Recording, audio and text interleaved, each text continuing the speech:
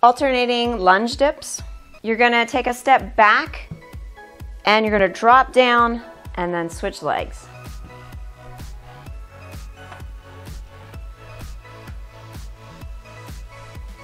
So when you're doing the alternating lunge, when you take a step back, you want to make sure that when you step back, you're not stepping directly behind yourself and you're not stepping too far off to the side. So as you take a step back, you want to imagine you're on 2 skis and those skis are not going to crisscross.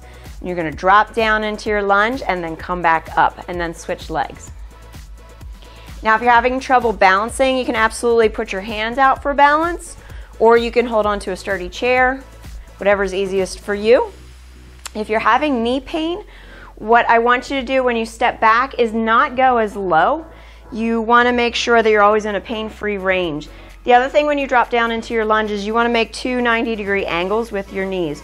So this knee should never drift forward. It should always be over your ankle or the middle of your metatarsal.